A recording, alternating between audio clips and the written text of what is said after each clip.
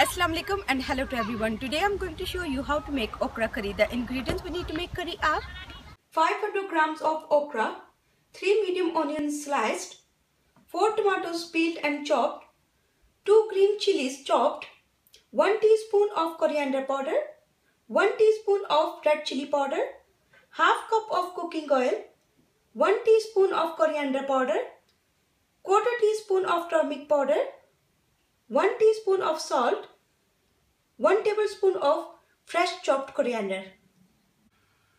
Into a pan, I have added the cooking oil. Now I'm going to add the onions.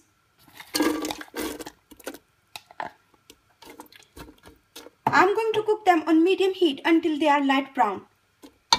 While the onions are browning, I'm going to fry the okra in preheated oil on medium heat.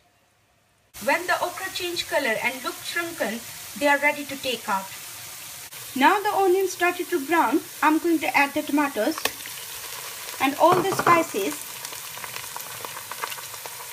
Now I'm going to add quarter glass of water. I'm going to stir it. Now I'm going to cover it and I'm going to cook it on medium heat until the tomatoes are soft. Now the okra is ready, I'm going to transfer them to a piece of kitchen towel.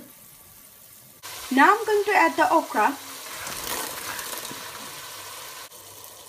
I have added quarter glass of water and I've stirred it.